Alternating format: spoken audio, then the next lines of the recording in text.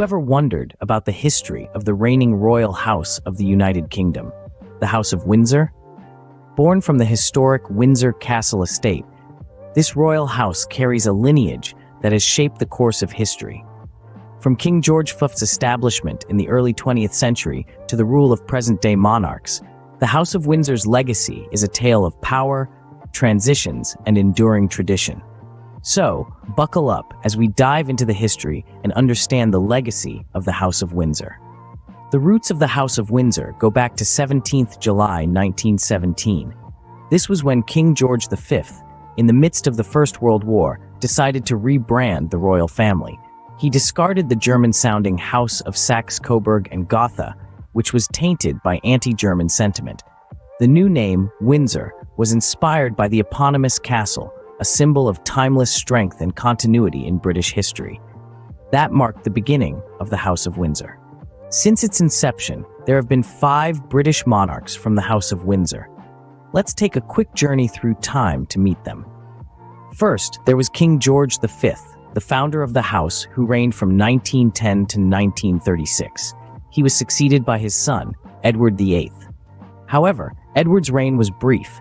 He abdicated the throne in less than a year to marry the woman he loved. Then came George VI, who led the country through the tumultuous times of the Second World War. He was succeeded by his daughter, Elizabeth II, who has the longest reign in British history. She passed away in 2022. Finally, we have Charles III, the current king. These monarchs have led the House of Windsor through various eras. The descendants of Queen Elizabeth II and Prince Philip also belong to the House of Oldenburg. The lineage extends back to the House of Glücksburg, a branch of the House of Oldenburg to which Prince Philip was born into. This connection weaves an intricate tapestry of royal heritage that is as diverse as it is long-standing. The family tree of the House of Windsor is a testament to the power of lineage, with each generation carrying forward the legacy of their ancestors. From Queen Elizabeth II to Prince Charles, current king, and his sons, Princes William and Harry, the lineage is a rich blend of tradition and modernity. The House of Windsor's lineage is not just confined to the United Kingdom. Through marriages and alliances, it extends across Europe, linking the British royal family with other royal and noble families. The lineage of the House of Windsor is indeed fascinating. The monarch of the House of Windsor is the head of state of 15 sovereign states. The United Kingdom, of course, is the primary realm, but the reach of the Windsors extends far beyond its borders. The realms include Antigua and Barbuda, Australia, the Bahamas, and Belize, countries that, although independent, recognize the British monarch as their own. Further afield, we find Canada, Grenada, and Jamaica, nations that share a deep historical connection with Britain. The list continues with New Zealand, Papua New Guinea, St. Kitts and Nevis, St. Lucia, and St. Vincent and the Grenadines, countries that, while geographically distant, maintain their ties with the House of Windsor.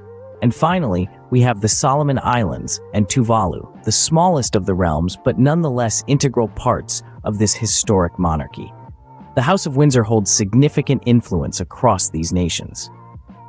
The House of Windsor succeeded the House of Hanover on the death of its last monarch, Queen Victoria.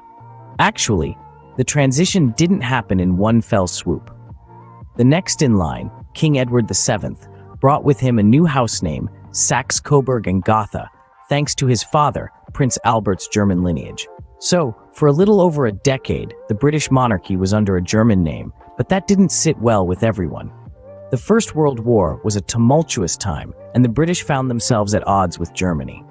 Anti-German sentiment was high, and having a monarchy with a German name didn't exactly help national morale.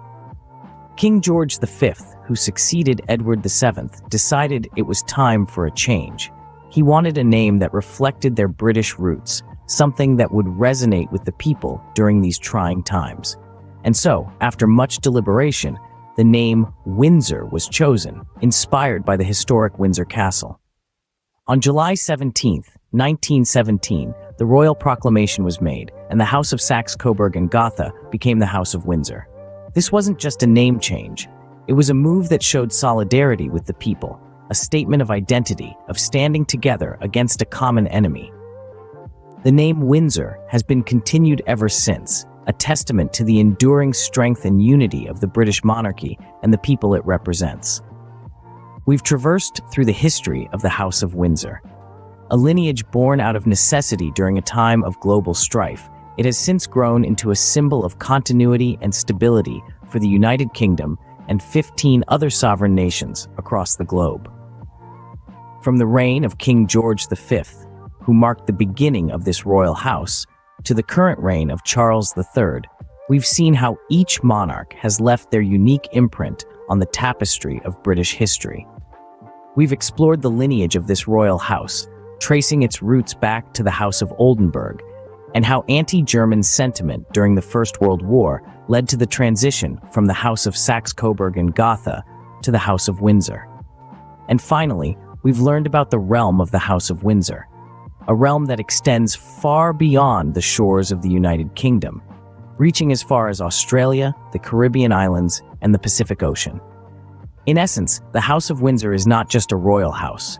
It's a testament to the power of adaptation, an enduring symbol of a nation's identity, and a living piece of history that continues to evolve. Thanks for watching.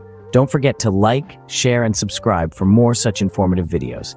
Until next time, goodbye and take care.